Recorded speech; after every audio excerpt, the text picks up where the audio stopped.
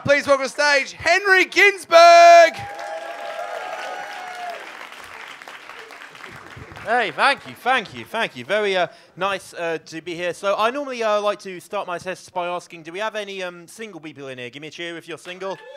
Hey, wow, some of you are very happy about it. Actually got a round of applause there. Yay, freedom, brilliant, good. It's good, no, it's good. I actually proposed to my girlfriend the other day. And yeah, she didn't text back. So, spending a lot of time alone. So one of the things I do is I watch a lot of documentaries. Now, I recently watched a documentary all about the Roman Emperor Nero. Here are some facts about Nero I learned. During his reign, he had an incestuous relationship with his mother. Yep.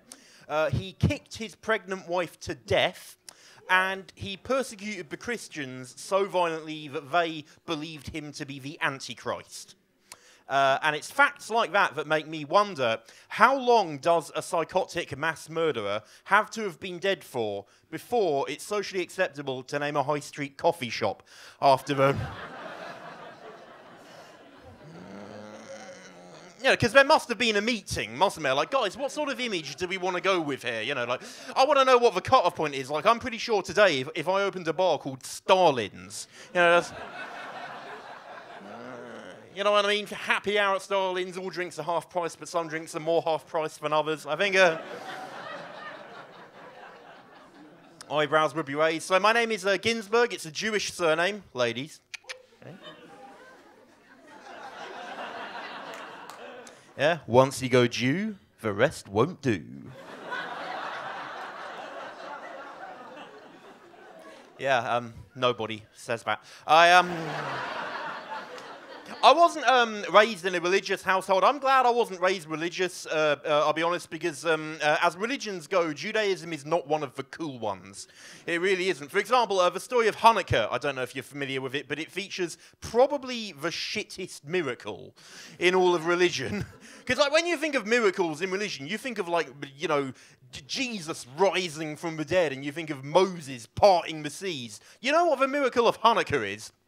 There's only enough oil to light a lamp for one night. But it burns for 8 nights. That's it, you know. I mean, I hate to confirm the stereotype that Jews are stingy, but it's the only religion that's got a festival celebrating fuel efficiency. So,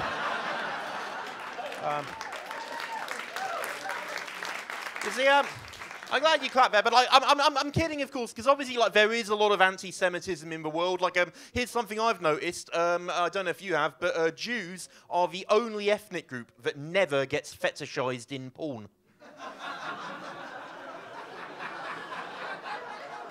Yeah, you go on, like, the interracial section and any porn site, all the videos are like big black cock, or, you know, tight Asian girls. And listen, like, you know, I'm not saying that's okay, because, like, it's not. It's dehumanizing and racist and wrong.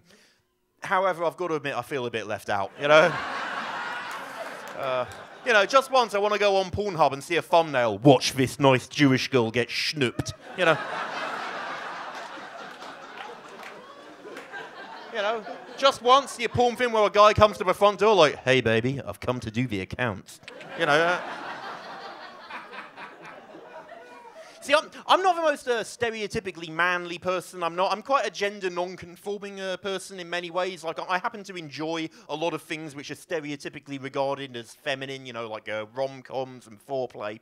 And, see, I don't think we had good masculine role models growing up as men. Like, when I was a kid, I used to watch James Bond movies, and I used to idolize James Bond. And, like, I don't know if you've noticed, but James Bond is a sociopathic, alcoholic sex pest. You know that scene at the end of Goldfinger where he, like, wrestles Pussy Galore to, like, the ground? I mean, he literally pushes himself down on her. And, like, because it's got the romantic music playing in the background, you watch it as a child and you think, oh, she can't resist his charm. And yeah, you watch it again as an adult, you're like, oh, she can't resist his upper body strength. He drinks vodka martinis, and yet we never actually see him get shit-faced, do we? We've never seen that scene in a Bond film where he's just on his phone at 2 in the morning going, oi, Q, I fucking love you, mate. You know, like, every scene, vodka martini. Really, by the end of that film, he should be crashing into the enemy's secret base, just...